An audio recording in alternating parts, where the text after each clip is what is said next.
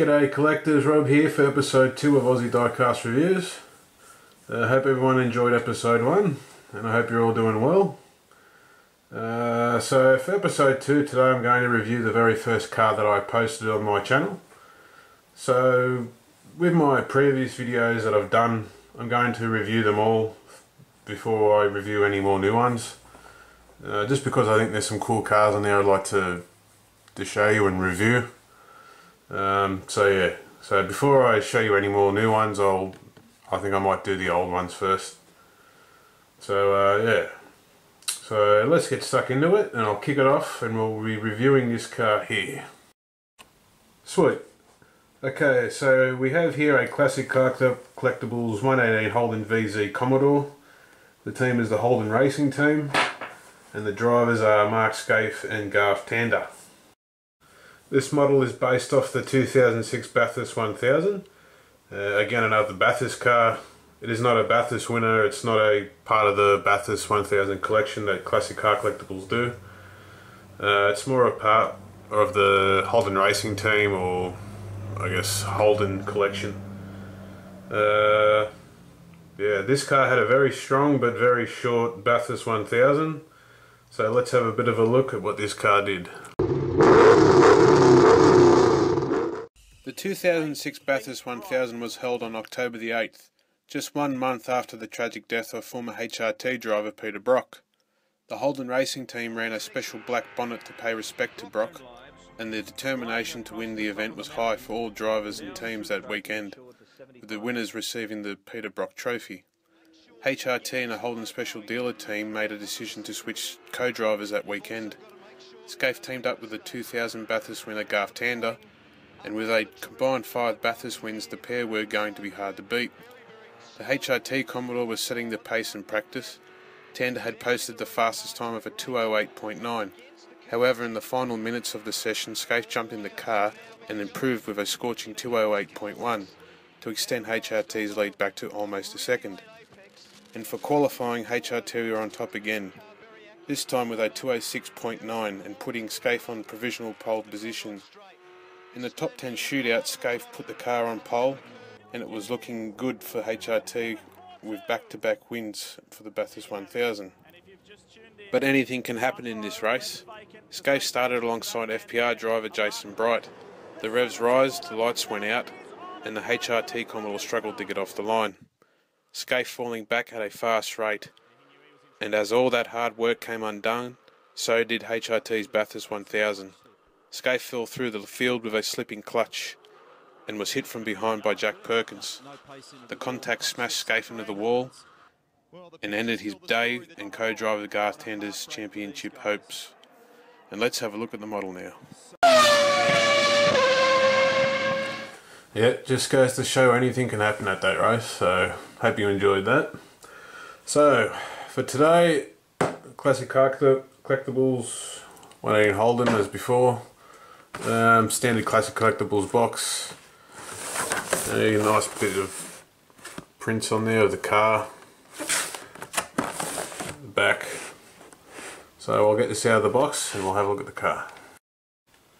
Alrighty, so we've got the certificate of authenticity. Limited edition of 1750. I have 898. Official Holden Racing Team product. So yeah, that's that. Now onto the car. There it is. Some couple of cool features on this car. From Classics, I'll show you now. You have the tribute of Peter Brock on the side of the cars. All cars that weekend ran that car. Some other cars did as well, I know. I think Craig Lowndes did, so that's some other cool features there. So we'll start with the front. The Holden VZ Commodore was a very aggressive looking V8 supercar. Some couple of cool little features on here. They actually have, coming from Classic Car Collectables, they actually put biante model cars on there, so yeah, that's pretty cool, coming from rival model companies. So yeah, that's the front. I'll show you the bonnet. And that's the bonnet there, just paying respect to Peter Brock that weekend. So very nice. While we're here, we'll have a look underneath the car, underneath the bonnet, so let's have a look at that.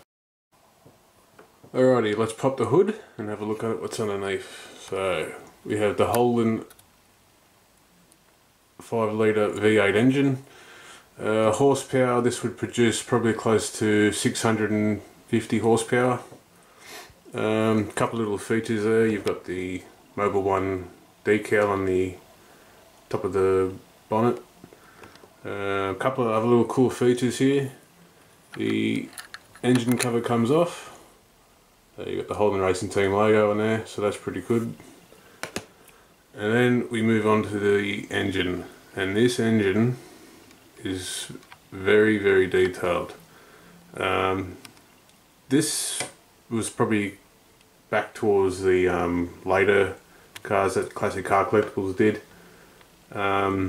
They're very detailed, not so much now, but I'll get to that in another episode. But as you can see there, you got the trumpets, all the wiring, rocket covers. So yeah, very, very cool detail. Alrighty, so we'll move on to the side of the car now. And there's just a quick shot of the side. You know, you've got all your regular sponsorships on there, Mobile, Toll, Dodo Racing and all that, so yeah. We also have Skafie Tander on the windows. So in the previous episode one, that's what I was talking about, that's where the air goes in for the jacks now, so they can change tyres. Yeah, some cool features in there. We'll have a look at the rear now. So there's the rear. We'll quickly have a look at the boot. Alright, so you got the fuel system in there, the oil system, all the wiring. Very good detail. We'll have a look underneath the car now. Alrighty, so you've got the engine there, transmission, gearbox, the exhaust, we've got the diff and the axle and fuel sump, pretty basic detail underneath. So let's have a bit of a look inside the car now. Alright, looking inside the car, you've got the steering wheel, you've got the dash readouts, focus, there we go. What else?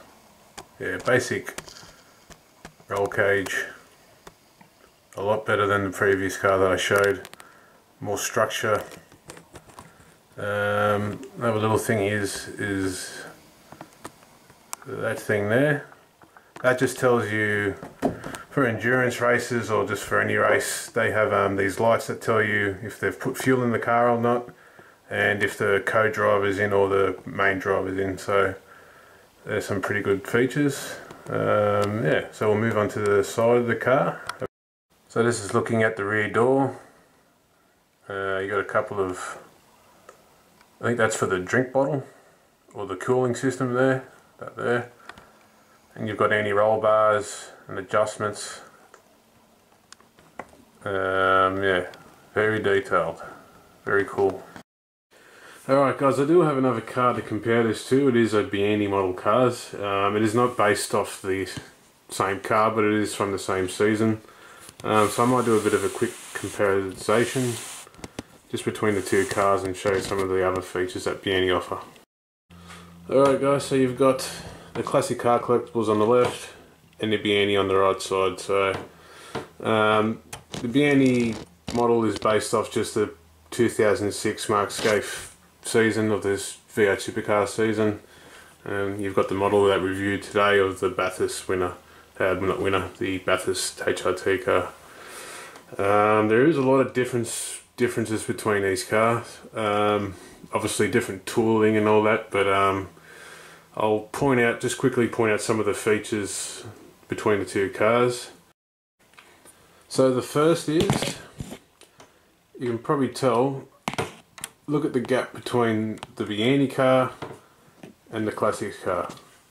This is due to the cambers or the wheels. So if you can see it on this car, I have modified this by the way as well, but I have put different tyres on this, so they do look a bit bulkier. But what I mean is the Classics cars have more camber, I could say. If you have a look, see how the camber, the wheels here, they're not straight up and down, whereas the biante cars suffer from, they go straight up and down, whereas the Classics ones, they've got more of a stance. So that's a couple of little features between these cars. So yeah, another feature is biante do have a tow cable, Classics don't. We'll have a look underneath the bonnet. Okay, so the bonnets and the engine bays, very different. You've still got the Mobil 1 decals underneath the bottom. Engine bay comes off Classics. Nothing going on in the biante one, which is a shame because biante do make fantastic models. But I think at this time of this period of time, I think this was around 2007, 2008, I think, when these cars were released. Classics were probably more on the high market model range, whereas biante, I think they were going through some motorship issues and that. So, but yeah, very, as you can see, detailed and not much going on there. That's just my honest review. That's what I'm here for. So yeah. Now we'll have a look at the side. Alright, so we've got the Classics and biante. So paintwork, probably very similar style. Both same, the paint there, very similar. As I said before, see that gap? Which, look, obviously I've got different tyres on there, but yeah, even with that and different tyres, the cars were still straight up and down. So you can see that gap, and we'll have a look at the Classics one. And it's a lot more lower. Alrighty, looking at the rear, a couple of other features. Biante tow cable, Classics no tow cable. With the boots, Classics, you shouldn't do that. Should never lift them from the rear wing as well. Should always go underneath like that. Yeah, Classics, boot stays up, biante doesn't. Detail wise, inside the boot, pretty similar. You know, you got the Classics on that side. Oh, that's right, because this is a Bathurst car. Where are we? That car there, they put the fuel filters on that side, and then obviously with this car, it's obviously based off just the V8 supercar round, so the fuel filters on the right. So yeah. So yeah, with that, at Bathurst, when they come in, the hose gantries for the fuel always on this side, so the dude will put the fuel in there and he'll take off. So that's just some other features. We'll have a look inside the cars now. Alrighty, so this is looking inside the biante car. Couple of little things here. Detailed roll bar with HSV, Dodo. One thing the Classics do not have is that is race cam. Not that, that's the windscreen mirror, but that thing there, that is race cam. That doesn't, Classics don't have that. Probably a lot more going on detail wise with the interior. You've got the ignition switches and all that there. Classics don't have that for some reason, I don't know why. You've got ECU down the bottom here. So yeah, and then you've got the net to protect the driver's neck. Classics don't have that. So yeah, there's a lot of differences between these cars. They're both good, they're both bad. So yeah. Alright guys, so I'll give my honest review about the cars now and we'll wrap it up. Alrighty, so just to finish my review on the Classic Car Collectibles car, the goods and bads. There's not a lot of bads with this car. This is a very, very good detailed car. You know, all opening doors, bonnet, boot. Obviously it holds a lot of significance to Peter Brock fans and Holden Racing Team fans for being a tribute car. Like I said, not a lot of bads. Now, what I paid for this, I paid for this probably back in 2007, $195. Now that has skyrocketed immensely. I mean, these things are going for between $700 and $800 now on eBay, so they're a very rare car. If you come across it and you know, and you need it, you'd be forking a lot of money over. So, but I think it's a well worth investment if you're a collector. But in saying that, if you can't, you know, afford, or you don't want that kind of car, I would definitely go with the Biante version. This is just a plain V8 supercar championship round, what he ran for that year. Again, it's not bad. It's not bad, but I think out of both of them, you know, it would have to go to this one. That's just my honest opinion. The detail, the quality is better. I'd give this probably a 9 out of 10. I'd probably give this a 7. So, yeah.